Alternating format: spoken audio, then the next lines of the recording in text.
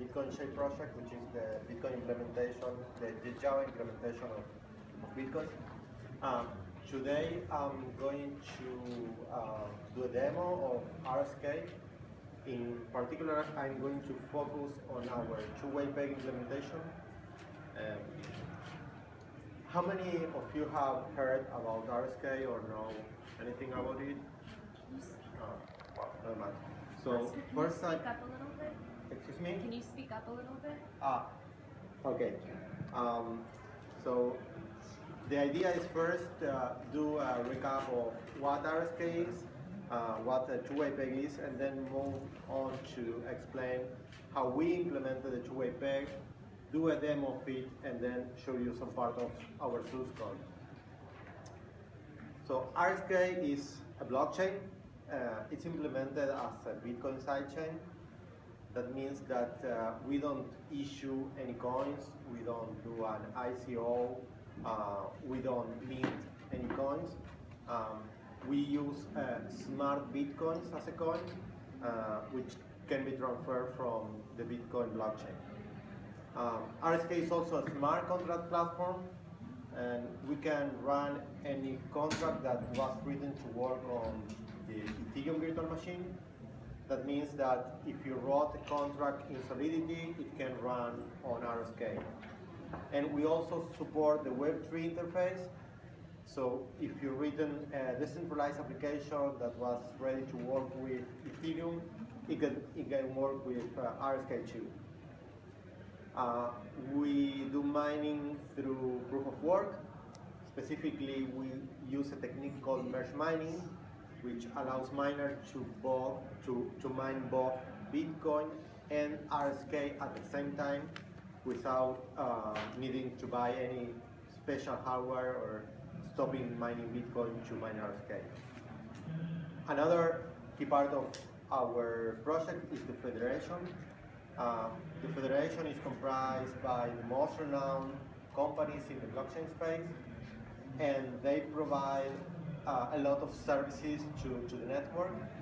Specifically, I'm going to tell today about the role the federation plays in the two-way peg.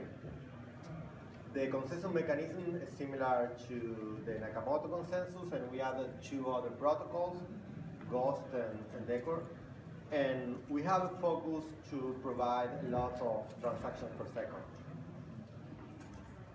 So, what is a two-way peg? It's a mechanism to transfer funds from one blockchain to another and then send them back from the secondary blockchain to the main blockchain. In our case, you can lock Bitcoins at a specific block, and then will sometime later on appear on the RSK blockchain. And if you want to send them back to Bitcoin, you lock them on the RSK platform, and they will magically appear back on the Bitcoin blockchain. We use elliptic curve cryptography. So if you have a private key which generates a public key and a Bitcoin address, you can use the same public key to generate an RSK address. So you will need to copy your private key from your Bitcoin node to your RSK node to share, to do the two-way peg. Our implementation of the two-way peg is a hybrid implementation. We use a mechanism to transfer funds from Bitcoin to RSK and another mechanism to send them back. To send funds to RSK, we use an SPV sidechain. That's an idea that was generated or popularized by Blockstream, and we use that plus some minor changes. To send money back, we use a federation. The federation manages a pay-to-strip hash multi-sig address. So let's explain how it works in a bit more detail. So to send money from Bitcoin to RSK, you open your Bitcoin wallet, you send a transaction to a pay-to-script hash address that is controlled by the federation. then the transaction is included in the block, and then there are a number of confirmations in the Bitcoin blockchain. And once that happens, our federators will notice that and will inform the bridge contract of that new situation. The bridge contract is a contract that is a kind of a special contract embedded in our platform because the code is precompiled within the node. And the bridge contract is the one that manages the two-way peg inside the RSK blockchain. So the federators will inform the bridge contract of the new blocks on the Bitcoin blockchain and also of the new transaction sending funds to the federation. And they will include an SPV proof that demonstrates that that transaction is included in a specific block. Once that happens, the bridge contract will release funds on the RSK platform. So let's say I transfer some funds and I want to send them back. So the bridge contract will register the transaction that was sent from Bitcoin to RSK and will register the unspent transaction outputs that it can use to send the money back. So when I want the money back, I send a transaction with the smart Bitcoins on the RSK platform to the bridge contract, and the bridge contract will generate a Bitcoin transaction, and federators will notice that, and they will go and sign that transaction with their key. Once enough federators have signed the transaction, they will notice that the signature is complete, and any of them will broadcast that transaction to the Bitcoin network, and eventually that transaction will be mined, and the person will receive the funds back on the Bitcoin blockchain. So let's go and do a demo of this. Okay, so I have a Bitcoin wallet here. It's being Bitcoin Qt running on RSK. So I have 5,000 Bitcoins of balance. That's one transaction where I received the 5,000 Bitcoin. And I'm going to send a transaction to the federation address. So I have here,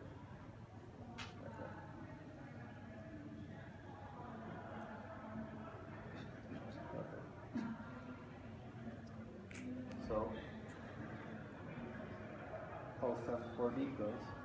Well, before I do that, I'm going to check what the balances are on the RSK platform. I have an RSK node already running, and the interface, as I said, is Web3. So the same way you interact with Ethereum, you can interact with RSK. So I have 2 commands prepared. Right. So yeah, I don't know why that was executed twice. Okay. Anyway, so you can see that the bridge contract balance is 21 million, which is pre-created on our system, and you can check that all the balance on my account is 0. So I'm going to send the funds. Okay, and I'll check again. You can see that the balance were not modified. That's because the transaction I just sent on the Bitcoin network is still unconfirmed. Since I'm running on RSK, I can mine some blocks here. I'll mine 6 blocks. Okay, now the transaction is fully confirmed.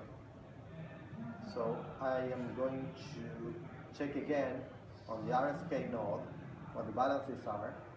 Now I see that the bridge balance was decreased by 4 Bitcoins, and my balance is now now 4 Bitcoins. So let's say I want to send some money back to my Bitcoin address,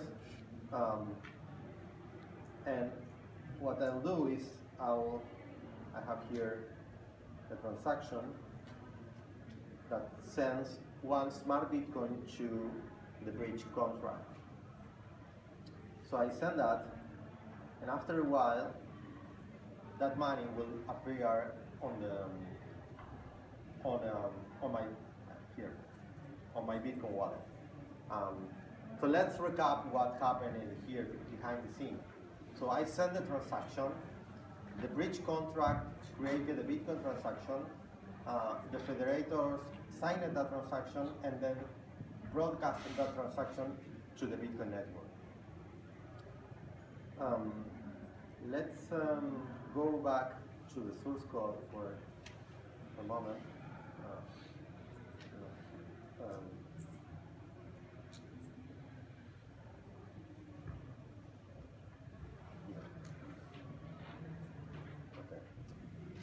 So our source code is written in Java.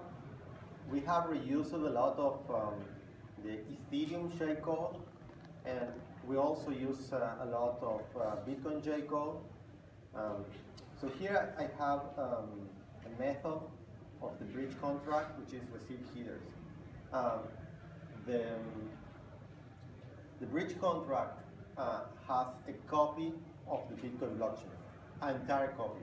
Well, it's not a full copy, it's just the headers, but it has all the headers. So when a federator sends the bridge contract information about a new or a couple of new Bitcoin headers, it will simply add them to its copy of the Bitcoin blockchain. That's quite easy. Now, this is kind of more interesting. The register BTC log is invoked when a federator wants to send the bridge contract information about a new transaction sending money to the federation. So this contract received a Bitcoin transaction, the block height, it was included, and a partial Merkle tree that acts as an SPV group. So this is what we do. We first check that the Bitcoin transaction was not already redeemed to avoid people redeeming money twice. Then we check that the transaction, well, the hash of the transaction is included in the partial Merkle tree used as an SPV proof. Then we check that the height of the block is greater than 0, and that the block has a lot of confirmations. We'll probably use like 100 or 144 to match it. Will never be reverted.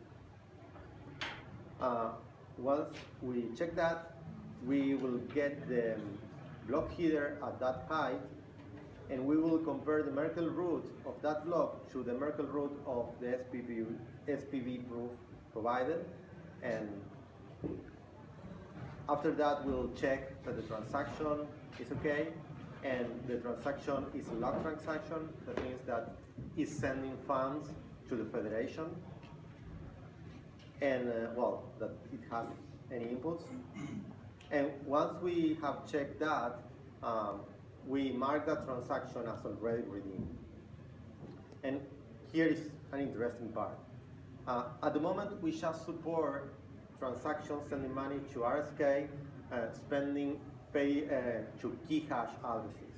That is normal Bitcoin addresses starting with 1. So in that kind of transactions, in the input of the transaction, the script sig has 2 elements, and the second element is the public key of the sender. So we will get that, the second element, and we will create a public key, an easy key on our platform, and we'll get the address in the RSK format. And then we'll get how much money was sent on that Bitcoin transaction, and the bridge contract will transfer that amount of smart Bitcoins to that to the match address on the RSK platform. And finally, it will save the new UTXOs that were added by the transaction to use them later on when you need to send funds back to Bitcoin. So let's back to the presentation. Okay, so to sum up, RSK is a blockchain where you can run smart contracts and you can run EVM-style smart contracts. It's implemented as Bitcoin sidechain, so we use smart Bitcoin as a currency, and it's mined through merge mining with the Bitcoin blockchain. We have a hybrid model to send money to the federation. To send money to RSK, we use an SPV sidechain, and to send money back to Bitcoin, we use the federation. We have presented a Bitcoin improvement proposal to make a software so a drive chain can be accepted.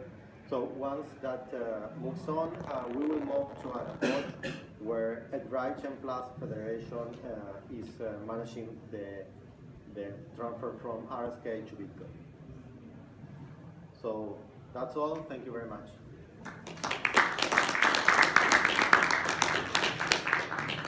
By the way,